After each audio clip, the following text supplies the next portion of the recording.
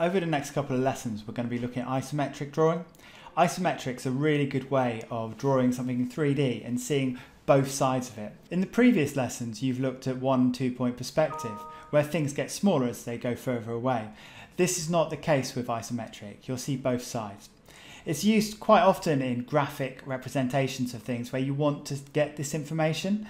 So you'll see it in kind of architectural drawing. You've also seen it in games. So you'll have seen it in Minecraft, obviously dealing with cubes. There is some isometric in it, although there is some foreshortening, as in sense of perspective and things going further away. But in the top right here, you'll see one of the original games, Qbert. You may remember Qbert from Wreck-It Ralph, but his game was entirely isometric, where he had to jump up each of these isometric blocks. You'll also see it in games like Warhammer and other strategy games like Clash of Clans, where in order to give a good view of everything that's going on, they use this isometric projection. So let's have a look at what isometric means. Iso is actually Greek. It comes from the Greek for isos, and it means equal or the same as. Whereas metric is actually French origin word, and it means a specific unit of measurement.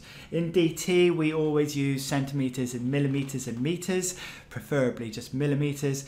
In primary school, you probably learnt when you were told to draw a cube, you straight away drew a square and then had some lines coming off and made it 3D. We call that oblique.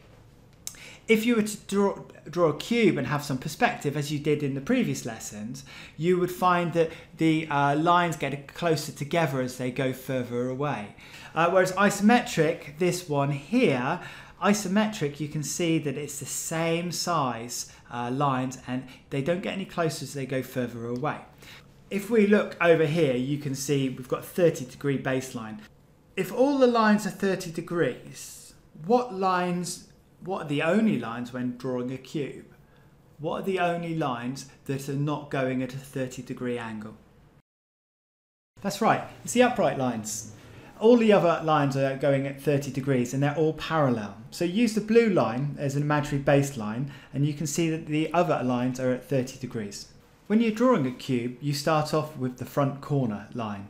I've used 3 different colours so you can see that an isometric cube is made up of 3 sets of parallel lines.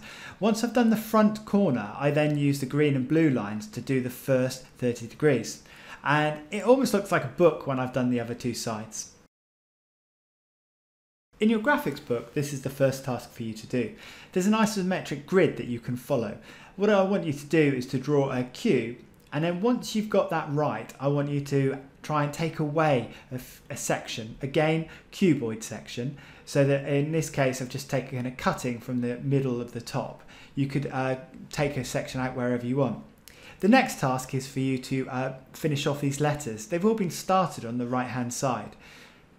Then, using the isometric grid, I want you to just draw some shapes.